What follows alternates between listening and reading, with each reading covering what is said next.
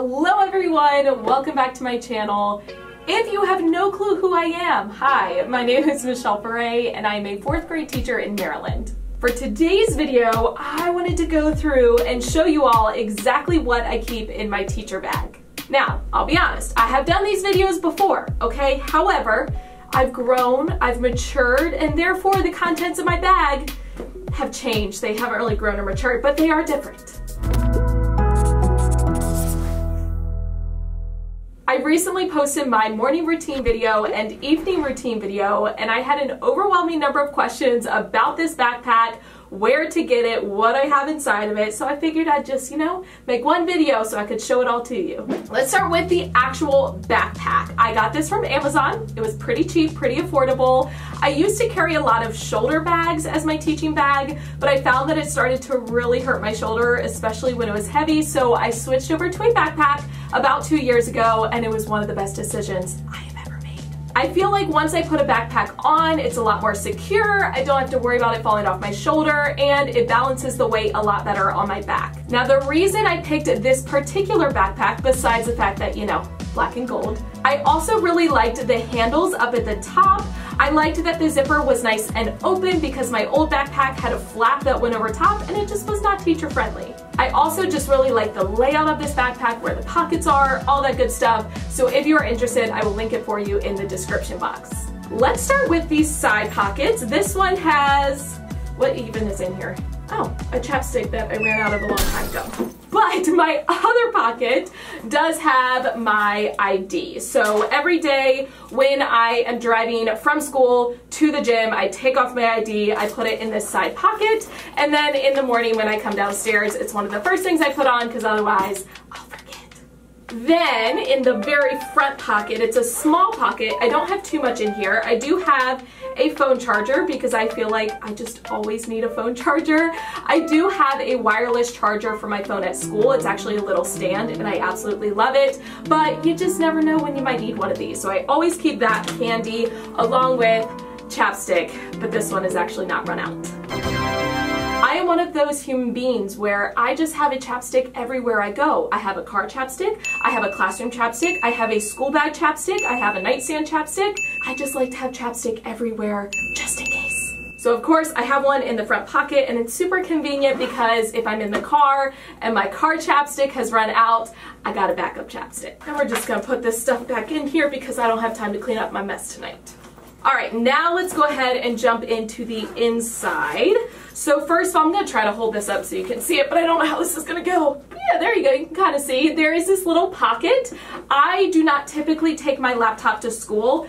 Every once in a while I do, but it's not often. So instead, I like to use this pocket for transporting any books or materials. So currently I have Hands-On Standards Common Core. This is by ETA Hand to Mind. I absolutely love this book for math. It has all kinds of ways to make math hands-on for students. This is great for differentiation, and we just started a place value unit. So I brought this home over the weekend so I could look at it and get some ideas for how to differentiate my instruction for my students that really need that hands-on concrete approach. Then I do have this plastic case. Now, I have shown this case in my videos before, and I've always gotten questions about where to get it. I originally got these cases from Target. However, Target no longer carries them.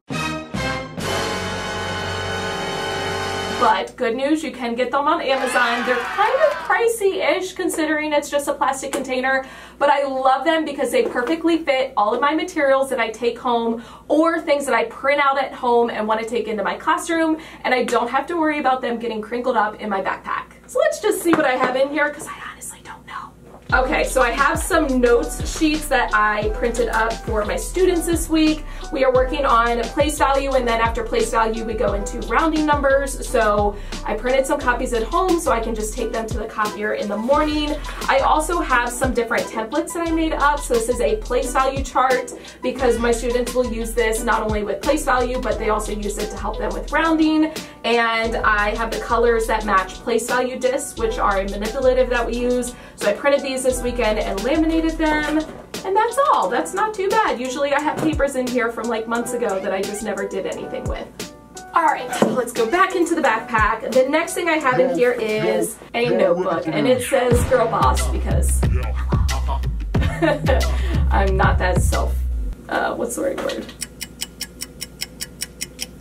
Nope, never mind. I can't think of what I want. I always typically carry a notebook in my backpack because as much as I love technology, sometimes you just want to physically write something down. I actually just put this notebook in my backpack because my other one got filled up, so I'm excited to use it. And again, it has my favorite colors on it. Then I do have some books in here. So because I am teaching reading this year, I am back to doing guided reading, which I have not done in several years. I did guided reading when I taught 2nd grade, but now that I'm teaching 4th grade, it's just a little bit different. So I brought home the novels that my groups are reading so that I could read ahead in them and plan out my instructions. So currently we are reading Cam Jensen and the Chocolate Fudge Mystery, Michelle, get your life together. All right, let's try that again. Jake Drake Know-It-All, and then A Dog's Life. And my kiddos are all really liking them, which makes me happy, but I am bringing them home pretty much every night because I'm struggling to get ahead, and that is my life this year. Next thing I have in here is a little zipper pouch that, again, black and gold, there's a pattern. But inside of here, I just have little like pencil pouchy things that I tend to need. What are pencil pouchy things? Y'all know what I mean. So I have like flare pens that I use for grading. I have a Sharpie because you just always need a Sharpie. You know, when you write something in Sharpie, it seems a lot more powerful than it does otherwise. But it has a normal Sharpie at one end and a thin Sharpie at the other end, which is really convenient. I have a click eraser because I make a lot of mistakes. And then I have a binder clip because I feel like I always need those. I have scissors, and then I have some sticky notes because ever since I started teaching reading this year, I feel like all I am ever doing is going through sticky notes at lightning speed. All right, moving on. Next thing I have in here is a hairbrush, and there's probably, yep, there's hair on it, hold on. Listen, y'all, I have some pretty long hair, okay? And one thing it tends to do is it gets knotted throughout the day super easily. So I've learned my lesson. I always carry a hairbrush with me. I do have to brush my hair several times throughout the day. My friends Bridget and CJ, they love to make fun of me because when I was at Bridget's house, I would just randomly pull out my hairbrush and brush my hair. But those of you that have long hair, okay, I know you understand. Okay, one final thing. I really thought I had more in my book bag than this, but I do have an extra pair of glasses, and actually they're the exact same pair that I'm currently wearing, but these are my favorite glasses, and so I ordered myself 2 pairs just in case anything ever happens to them because I have had one of my sides break off of my glasses during the day and it was absolutely miserable. I get a lot of questions about these glasses. They are from iBuyDirect, which you put in your prescription online, pick out your frames, choose your lenses, order them, and they're there within like a week or 2. I was really apprehensive about ordering glasses online, but I'm so happy I did. I've been so surprised by the quality of them, and I just love that I get to go on and pick out new frames.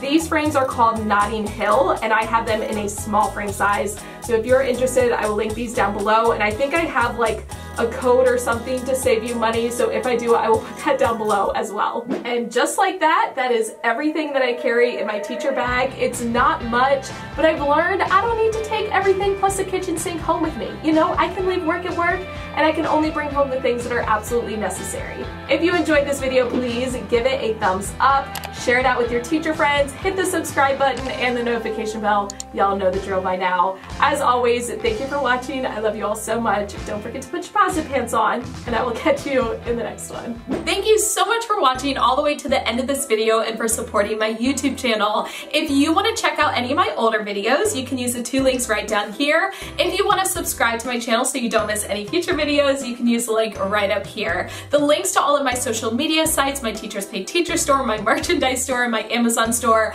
are in the description box, and I'll catch you guys in the next one.